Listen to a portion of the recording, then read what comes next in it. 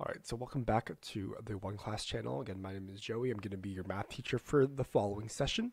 So, just a little bit about OneClass if you're tuning in for the first time. What we're doing here is we're going through a kind of a session of just verifying solutions for frequently asked questions by high school students and university and college students all around the world. So these are mostly focusing on subjects as in the mathematics and also in chemistry as well. So specifically today, what we're going to do is we are going to look at solutions and look at some questions basically for this hour. We have about 11 questions, and what we're going to do is we're going to look at these solutions that are coming from basically algebra 2 and pre-calculus questions. So much more kind of like senior level math in high school. So typically what we see probably about grade 10 to grade 12 math and calculus as well. So we're going to look at these questions for today. Again, my name is Joey. I'm currently a secondary school educator in Ontario, and what my teachable subjects are chemistry and music, but I'm also planning to get my mathematics teachable by September as well.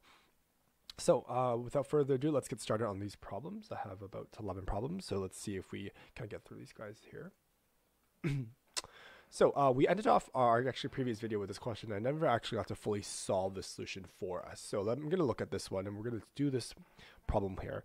This problem's I would say it's a pretty tough problem, just because what we have here, it's not as tough as the Norman window problem that we were looking at before, because that one had irregular shapes. But this one is, again, kind of what you would see probably in a grade 12 calculus kind of setting. And what we're doing with this question is it's an optimization question. So when we figure out this optimization question, what we're going to do is that I'll show you the steps to kind of tackle these kind of problems with us. So it says for 10 marks, the top and bottom margins of a poster are each 10 centimeters and the side margins are 2 centimeters. If the area of the printed material on the poster is fixed at 50 centimeters squared, find the dimensions of the poster with the smallest area. So we're going to check that the value obtained is indeed a minimum. So let me do this question for us. So I'm going to basically make a diagram here, make a rectangle here. And this here is going to be our poster.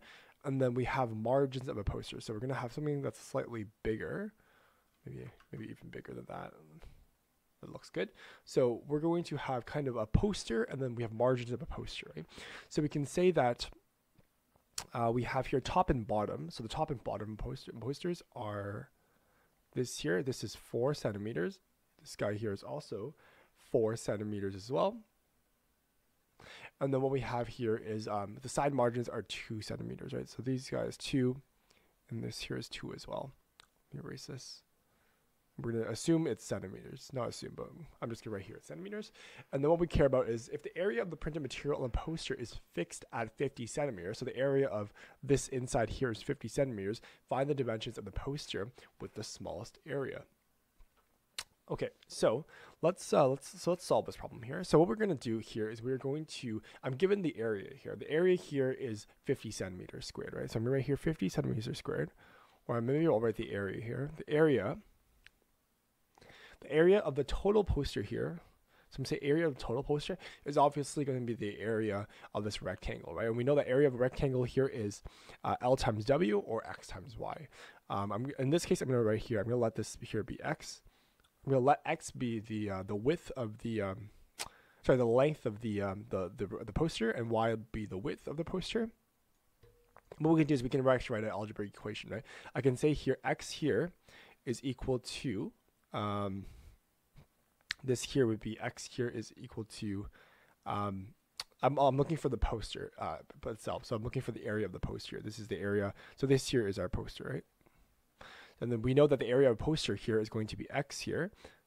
If the total length here is X here, we can make an algebraic expression for if the total area here is X, and then maybe I'll do this in different colors actually. So if the entire length here is X, and this here is Y, the entire length of the poster here is Y, we can say that we can make an algebraic expression for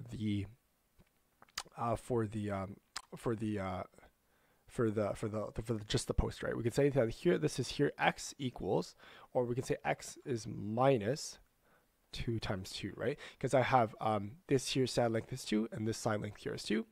And similarly with y, I can say this is y minus, this would be 2 times 4, right? So I have some sort of area here. So I have an algebraic expression for specifically the poster here, right? Because again, the top and bottom here are 4 centimeters, and the side here is 2, right? So this here is our algebraic expression for this, and I can say that the area of the poster, let me write this down. The area of the poster is going to equal, again, obviously the length and the width, right? So I'm going to say here it's x minus 2 times 2 here is 4, times 4 here, times y here, minus 2 times 4 here is 8, right?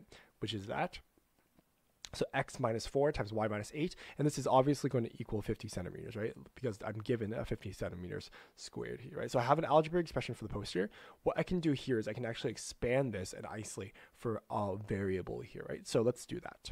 So I'm going to rewrite this as 50 equals x minus 4 times y minus 8. I'm going to use FOIL to expand this. So if x times y, I have x times y here, so xy. X times negative 8 is obviously negative 8x. Negative 4 times y here is negative 4y, and negative 4 times negative 8 here is positive 32, right? So we have these couple of these guys here. And what we're going to do is we are going to isolate for one of these variables. We're going to isolate for probably y here. And the reason why we want to do isolate for a variable is because we're going to have to create another formula for us to optimize, right? We want an area of the entire poster here, which is probably x times y, right? We want the area of the entire poster, and what we're going to do is we're going to minimize that area. So let me isolate for one of these variables. I'm going to isolate y, for example. So we move 30 to the other side, 50 minus 30. I'm going to subtract 32 from both sides. I'm going to get 18 on this side. I'm going to get xy minus 8x plus minus 4y, sorry.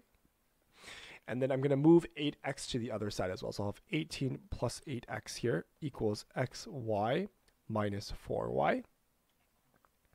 And then what I can do here now is I can factor a common factor of this y, right? I know that 18 plus 8x here equals, I can factor of this y here. So I'm left with x here minus 4. And I can divide both sides by minus 4, x minus 4, right? So y here, I have my algebraic expression, which is 18 plus 8x divided by x minus 4 here. And this here is going to be my, algebraic expression for y here. And what I can do now is I'm going to zoom out for us. And I'm going to look at, now, I'm going to write in blue here, and I'm going to write down the, I want to maximize a specific area, right? So I'm going to put the area of the entire poster here. So the area of the entire poster is going to equal, obviously, x times y, right? X times y here, because this is the full length. I set the full length here as x, and the full length, or the width here is y, right? So it's going to be x times y here. And then what I can do is I can substitute my y value for this guy here, right? So I can substitute y here, and I'm only left with one variable. So that's why we isolated for a variable here, right? So we can say here a here equals x times 18 plus 8x divided by x plus 4. And then what I can do now is what I can do here is I can take the derivative, right? Because I want to take a prime here of x for us to solve to minimize our error, right? Because again, it says here, find the dimensions with the smallest area, which means it's an optimization question, which means I'm going to have to find the derivative of this guy here. So let me do that. So basically, I'm going to have a prime here. It's going to equal. So what I'm going to do is I'm going to do simply the product rule, right? I'm going to do the product rule for my derivative. So I'm taking the derivative of the first variable here, which is x, which is simply just 1 times x. So I can maybe I'll specify this for you as well. So I'm going to say product rule here. This is f of x, and this here would be g of x, right? So the a prime or the derivative is going to be f of x times the g prime of x plus the f of x times g prime of x, right? So we're going to have to do 18 plus 8x over x plus 4 plus, and then which is plus x times the derivative of this inside here. And if we want to find the derivative of this inside here, what we're going to have to do is we're going to have to to the quotient rule to figure out this guy here. I think what I'm going to do is I'm actually going to, instead of doing the product rule, because this looks like a lot of work, I'm going to actually factor in before I do the derivative. So let me just, I'm thinking about my kind of technique here, and I don't think it's actually the most effective. So I'm just going to put x plus 4 here. And let's see. I'm just going to go over and check my work here. X plus y minus x times 8 is negative. This is negative. This is positive. Okay, I think we should be good. Okay, so we have a prime here. What I'm going to do first before taking the derivative is I'm going to actually multiply this x in. So if I multiply this x in, I'm going to get 18x plus 8x squared all over x plus 4, right? So I'm going to have this here, and then what I'm going to do is I'm going to do my quotient rule. So I'm going to do a prime here equals.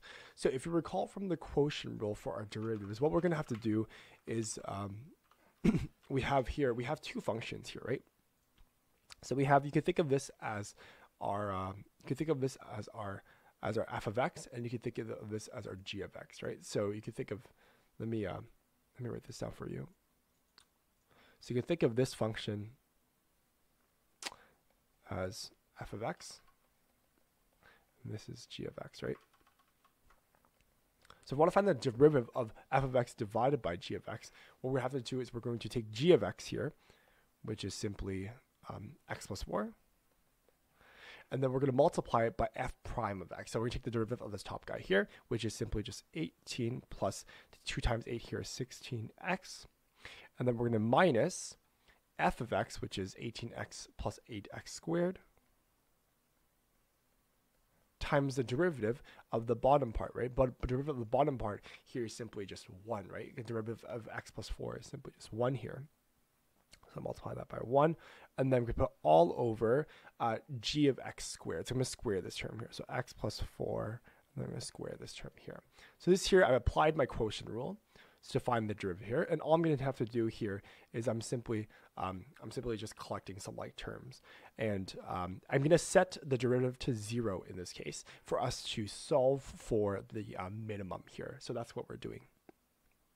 So let me set this to 0. I'm setting a prime to 0, and then what I'm going to do is I'm going to factor in and hopefully collect some like terms here. So again, I can FOIL x plus 4 and 18x plus 16x here. So foiling this, I would get 18x plus 16x squared plus 18 times 4 is 72 plus this is 64x minus, and then this is simply just times 1, right? So I can just simply write 18x plus x squared here. And then this is all over. This here is all over x plus 4 squared. So now I can collect some common terms here, right? So I have here 16x squared plus 8x squared. So I'm going to have 24x squared. I'm going to do this back in, yeah, I'll do this in red. Actually, no, I'll do this back in blue. So 24x squared. What other terms I have here? I have 18x, 64x, and minus 18x, right? So I'm going to say 18 plus 64 minus 18 here, which is simply just 64, obviously, because these two guys cancel out. So I'm going to have plus 64x. And then all I'm left here is this 72, right? Plus 72 here. And this is still all over x plus 4 squared here. So again, what I can do now is I could either, and this here I can set to 0, right? And this is obviously set to 0. What I could do is if I want to kind of expand this guy here, I would actually factor out the top here, right? I would factor out the top to see if I can actually get some type of common factor here. So in order for us to factor at the top, I'm looking at these guys here. I think they're all divisible by 8. So I'm going to take out 8 here. I'm going to get 3x squared plus 8x plus, I believe this is 12, all over x plus 4 squared.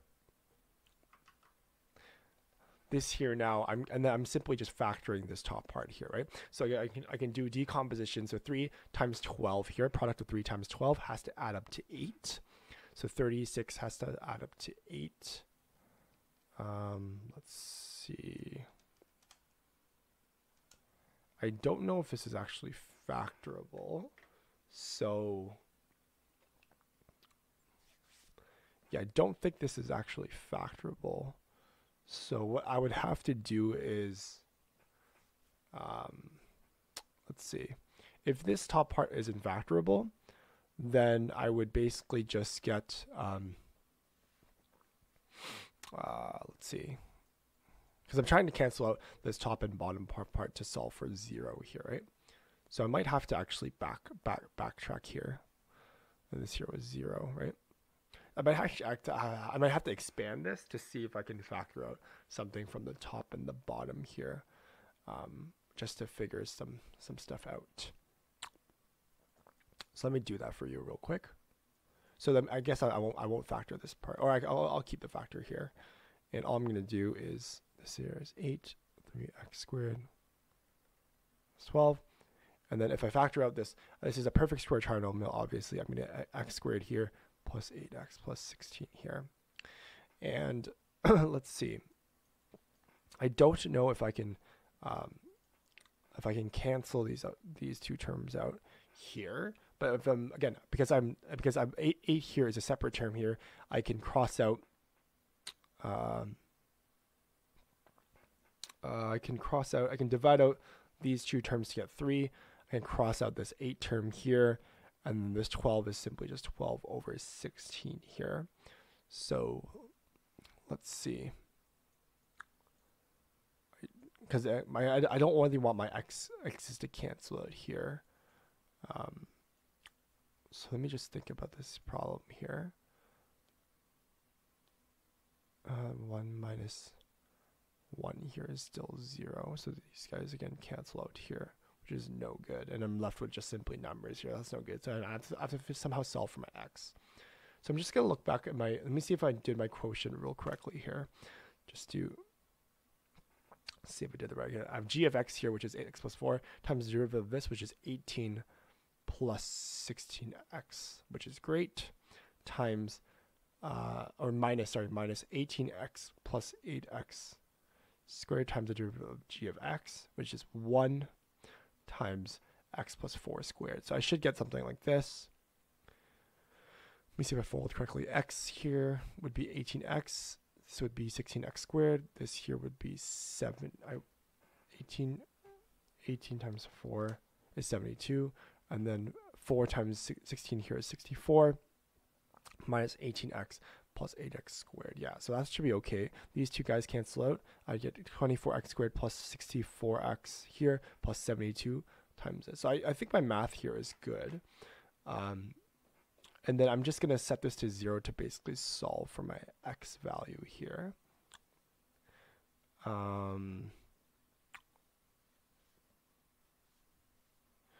Yes, I'm basically solving for my x value here.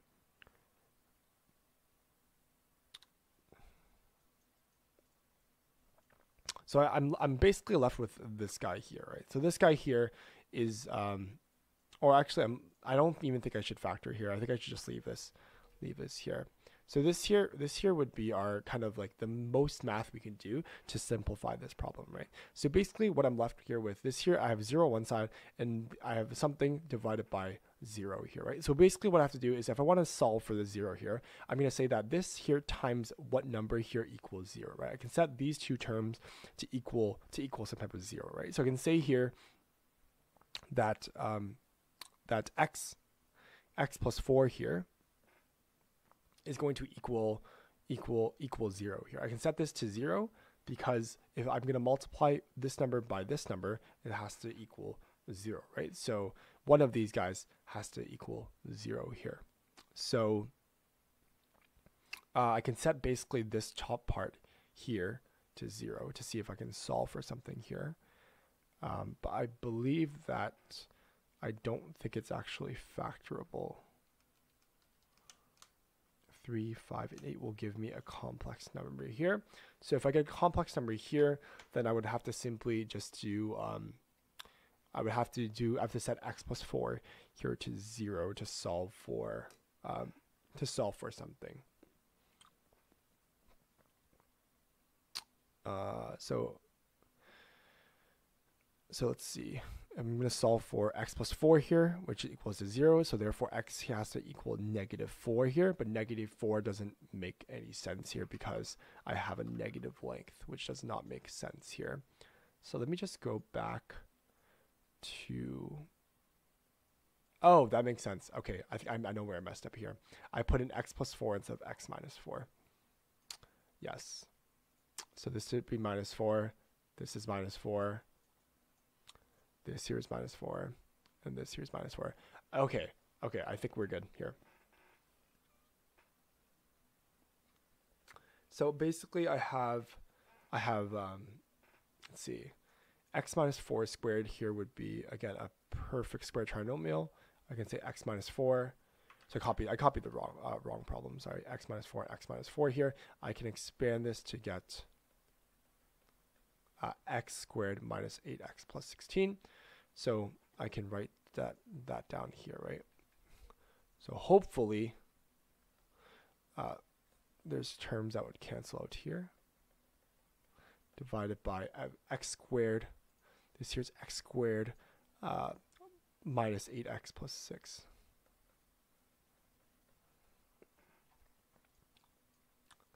And these two terms would now cancel out, right? So I can simply just divide out here. So again, these two terms, these x's would cancel out here. And then I believe that the x's will also cancel out here. So that is actually no good again. So what I would do here, let's think about this problem here. So again, because the x's here cancel out, I can't actually, this doesn't make sense here. So what I'm going to do here is I have x minus 4 squared here. And again, I'm setting this entire equation to 0, right? So again, here x has to be greater than 4 here, right? Because again, my denominator here cannot be 0 here. So if it can't be 4 here, then I'm basically going to set here x minus 4 here squared here. It's going to have to equal, again, my area here, which was 50, right? 50 here. So I'm going to solve for this solution here. So solve for x here. So again, I have x minus 4 squared equals 50. I can square root both sides to get x minus 4 is equal to root 50. And then finally, x here would equal root 50 plus 4 here. If I want to simplify it to radical, to get rid of the radical here, I would get simply something like this. And then I would get 5 root 2 plus 4 here. And this here would be my x value for the total length of the poster. I'm going to just do that in decimals for you so you get some type of value, which is 11.07 or 11.1, I think. I think they want it in the nearest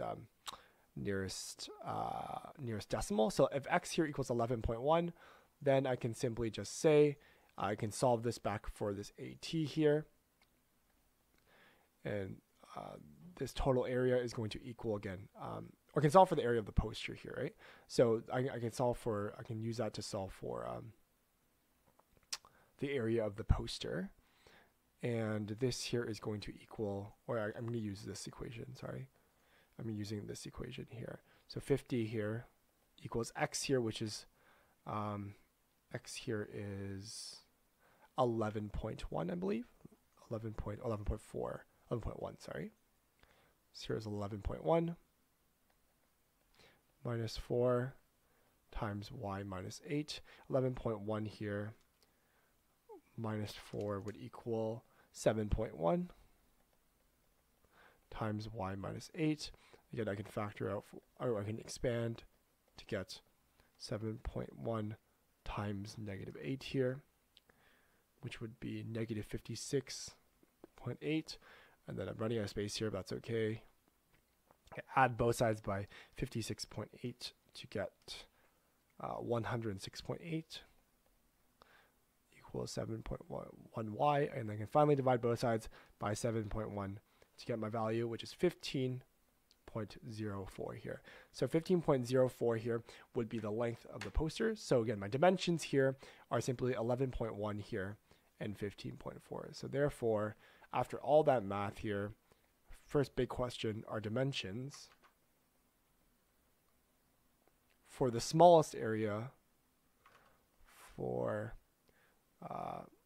poster is, and then you would write here 11.1 centimeters by 15.04 centimeters. And this here is our solution.